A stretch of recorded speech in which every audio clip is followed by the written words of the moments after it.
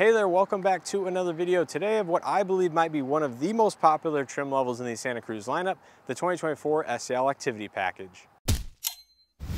So for 2024, the Santa Cruz remains mostly a carryover from its introduction in 2022. However, across the lineup, there are some notable changes. For the SEL Activity Package in specific, it now gains the LED projector headlights, standard across every Santa Cruz for 2024, dual zone automatic climate control, SEL and higher, the 10.25-inch infotainment system with dynamic voice recognition, and a new haptic feedback steering wheel that Hyundai has been rolling out across many of their 2024 models just to improve overall safety and driver assistance features. So that is everything that did change when it comes to the SEL Activity Package in specific. Now, if you want to know everything that changed across every trim lineup, make sure to check out the dedicated changes video I have here on the channel, where I go trim by trim telling you exactly what the differences are versus the 2023 models. Now, finally, when it comes to pricing, it did increase across the board for the Santa Cruz lineup. However, some trims increased just a little bit more than others. The Activity Package part of the SEL went up $540, and the base SEL trim went up as well, for a total increase of $1,760 over a 2023 equivalent vehicle, which now brings the starting price of an SEL Activity all-wheel drive to $35,895, including destination. Now, one thing I do want to discuss is that you can get these vehicles in front-wheel drive as well, starting with the 2023 model year and newer. So if you want an SE, SEL, or SEL Activity Package, those will be about $1,500 less than the MSRP that I just quoted for this vehicle. So if you're looking to save a little bit of money and don't need the all-wheel drive, the front-wheel drive versions might be the way to go.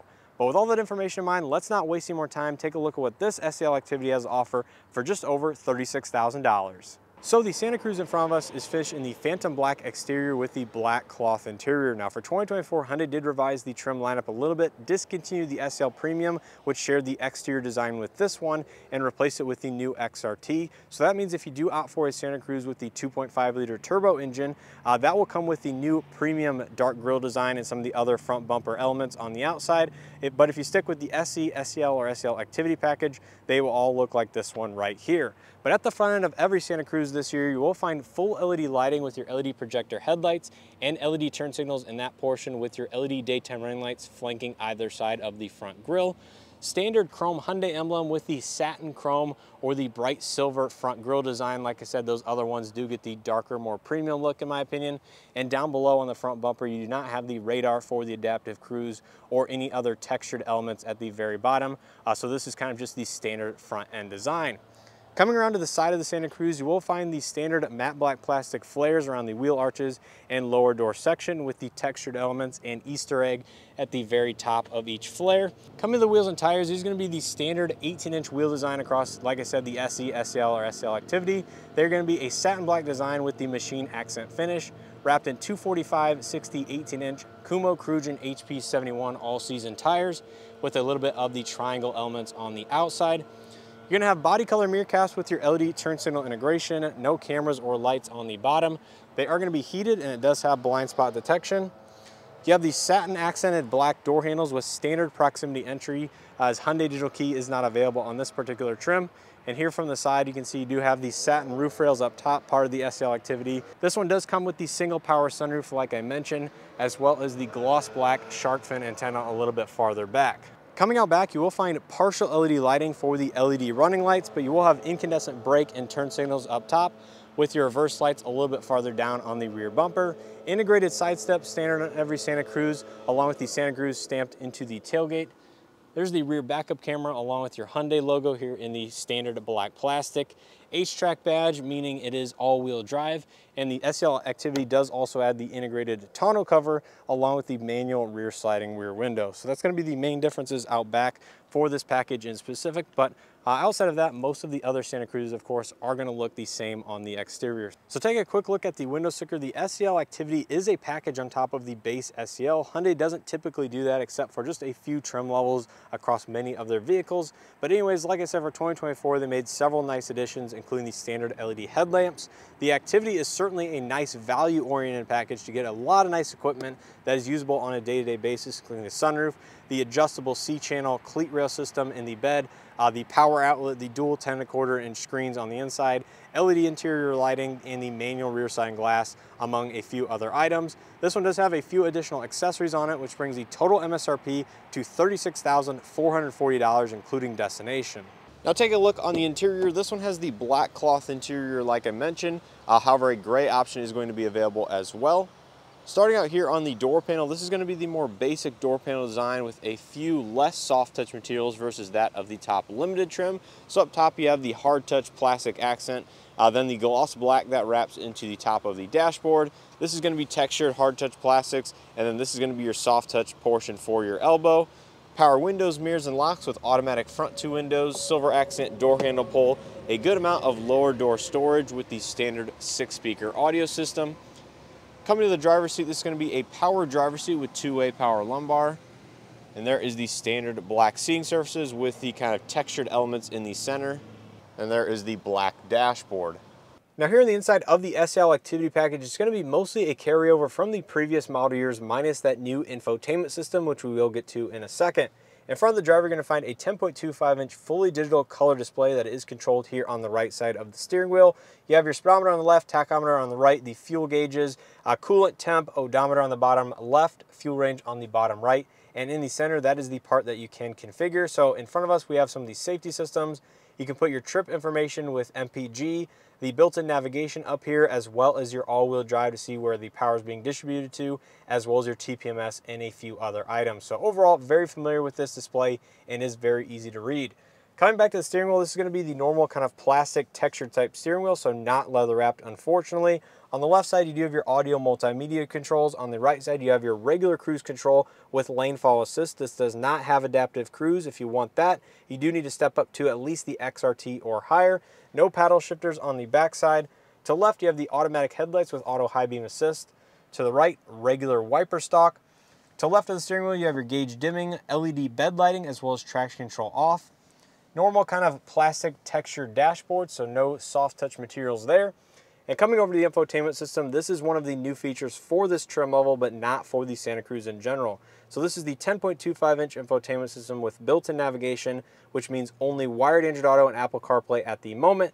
There are rumors that they will support a wireless function via a software update in the future, but that is a little bit uncertain at the moment. You do have your integrated Hyundai driver profiles at the top, so you can personalize it for different drivers of the vehicle. Built-in maps, like I mentioned, so you can view that via a split screen functionality, which is fairly unique. You have Sirius XM, AM, FM, USB, Bluetooth inputs as well. The voice memo, valet mode, quiet mode, and overall we are very familiar with this. The only change for 2024 is the addition of BlueLink Plus across the board, which means free for the first owner of the vehicle and expanded benefits for CPO and used owners as well, as the 2024s become available on the used market. So below that, that means all of the shortcut buttons as well as the dual zone automatic climate control are now going to be the touch sensitive type. So you don't have those physical buttons for the temperature like you do paired with the 8-inch screen and the base SEL. These are all going to be the touch capacitive type. USB-A charge and data ports below that with the 12-volt outlet. It does have the wireless charging pad, but this is not a Hyundai digital keypad because it does not have the appropriate equipment on the door handles. A little bit of additional storage space up there. You have the kind of textured plastic shift knob with the leather wrap shift boot. Behind that, you have your center differential lock for the all-wheel drive to send power 50-50 front and rear, automatic vehicle hold, electronic parking brake, drive mode select, hill descent control, as well as you can pull up the rear backup camera on the screen if you would like. In terms of drive modes, we have normal, sport, smart, and snow drive modes, so the exact same as that of the Tucson. The SEL and higher will come with the heated front seats, which is very nice. You have a soft touch textured center armrest with integrated storage, no ports or lights inside. Up top, you do have the black headliner with the textured material on it, vanity illumination, manual dimming interior rear view mirror, overhead BlueLink SOS passenger airbag sensor, overhead LED lighting because of the addition of the sunroof, and then you do have the power sunroof controls with the manual shade. So many Santa Cruz in the lineup will come with this sunroof. It's just the smaller single type that does retract and pop open. You can see it doesn't open very far, but does let in additional air and additional light here, especially for the front seat occupants. So overall, huge fan of the sunroof in a smaller vehicle like this, but that's a quick look at the front seat. Let's go ahead and take a look out back. So here in the back seat of the Santa Cruz, the materials will not carry through from the front, unfortunately. So as far as the door panel goes, it's going to be completely 100% hard touch plastics with the silver accented door handle pull, and of course the integrated bottle storage because there's no center armrest.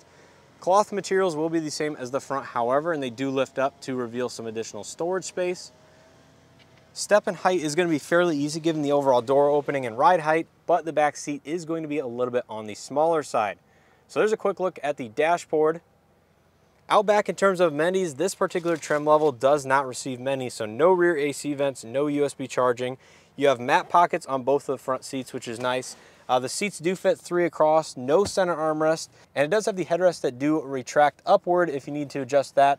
And the SEL Activity does add the manual rear sliding window with the integrated rear defrost function, which again is nice for allowing a little bit additional airflow. But like I said, no center armrest, which means the storage for the bottles is going to be on the left and right door panels, which at least it does have that. Overhead LED illumination and integrated grab handles is going to be about it as far as that goes. Behind my rough driving position, I would say I generally have about 1, maybe 2 inches depending on the driver. Beneath the seat, I have a good amount of footroom, which is very nice. In terms of headroom, that is not going to be an issue either, with at least 4 or 5 inches of headroom. So overall, not too many amenities here in the lesser trims of the Santa Cruz lineup. If you do want that, you need to step up to the top limited, and overall space is going to be a little bit on the smaller side as well, but I would say fairly usable on a day-to-day basis. Now out back of the Santa Cruz, of course, we do have the integrated tonneau cover that does retract and the electronic release tailgate. This is going to be a standard 4-foot bed across the board, made of composite materials, so no need for a bed liner. This one does have the integrated bed mat, which is an optional accessory. The SEL Activity adds the side bed rails, some more tie-down points, as well as the 120-volt outlet, 400-watt here on the right side of the bed. In that storage compartment, you have additional LED lighting. Now that integrated tonneau cover does take up a little bit of additional space at the front of the bed, so you may not want to opt for this trim level if you do need the maximum space available in the Santa Cruz lineup, but I would say it is a very good option for keeping the bed mostly dry. It is water resistant, not waterproof. Now underneath the floor of every Santa Cruz, you do have the integrated trunk, which has the hydraulic struts on the sides. It is fairly deep, great for tailgating, putting ice and beverages in here, or just storing other items you may not need on a frequent basis. It does have an integrated drain plug that drains out the bottom of the vehicle, and that is standard again on every single Santa Cruz. So overall, I would say it is a very usable space, just not the largest in the compact pickup truck segment for sure, versus that of some of the other competitors. So wrapping up here on the passenger front seat, materials are going to be the same as the driver's side, of course. This is just going to be a 4-way manual seat, so no height adjustment, unfortunately. There's a better look at the dashboard. Glove box is going to be damped, but does not have any illumination inside. It is a very usable size for all of your original owner's literature and other stuff you may store in there. But overall, that's a quick look at the interior of the SEL Activity package. Let's go ahead and pop the hood, see what powers this particular vehicle, and then go ahead and wrap up this video. So onto the hood of the Santa Cruz SEL Activity package. This is going to be the 2.5 liter naturally aspirated 4-cylinder engine paired to an 8-speed torque converted automatic transmission. This puts out 187 horsepower and 178 pound-feet of torque, either through the front wheels or all 4 wheels if you do select all-wheel drive. And this is actually the highest trim level in the lineup to get the base 2.5 liter 4-cylinder with the 8-speed torque converted automatic transmission. If you go to the Night XRT or the Limited, that is paired to a 2.5 liter turbo and an 8-speed wet dual clutch transmission. So if you're looking to do the kind of off-road fun things without the dual clutch, then the SEL Activity package is definitely going to be the one for you. So that's going to do it for my quick walk-around tour of the 2024 Hyundai Santa Cruz SEL with Activity. If you guys enjoyed this video and or found something helpful, make sure to hit that like button below. It greatly helps out the channel in these videos. Subscribe if you guys are not already subscribed, and make sure to stay tuned for additional content here on the 2024 Hyundai lineup. Now, as far as my quick thoughts and opinions here on the SEL Activity package, well, I like the changes that they made for the Santa Cruz lineup in general for this year. It's about time some of these vehicles had LED headlamps as standard equipment, and you didn't have to go to at least the SEL Premium or the Top Limited to get that. I really do like the larger infotainment system in this trim level in specific for the mid $30,000 price point. Yes, it doesn't support wireless Android Auto and Apple CarPlay yet. Hopefully it will in the future. Can't guarantee that, so don't quote me on that. But I do think the larger screen and some of the touch capacitive buttons look a little bit more premium. Although on a usability standpoint, I certainly do not prefer those touch buttons. I like physical buttons, so I'm glad they did that in the all-new next generation Kona, which I did recently get hands-on time with that, so make sure to check that video out if you're interested. But the SEL Activity is a good value-oriented trim level to give you a lot of the nice amenities that you want on a day-to-day basis, including heated seats, the Blue Link functions, many of the Hyundai safety systems, although it would be nice to see adaptive cruise control and some of the other systems added for this package. Sunroof's nice, you have the sliding rear glass, the tonneau cover out back, and the power outlet and stuff like that. So overall, I really do like this particular trim. Think it's a great option for the mid $30,000 price point. But anyways, I'm interested to hear your thoughts on this particular vehicle down in the comment section below. Let me know what you think of the changes for the 2024 Santa Cruz. Are you comparing this versus the other main compact pickup on the market, or is there one or the other that you would prefer if you're looking at a vehicle like this? So let me know your general thoughts down in the comment section below. Overall, I appreciate the continued support here on the channel, and as always, hope to see you guys in the next one.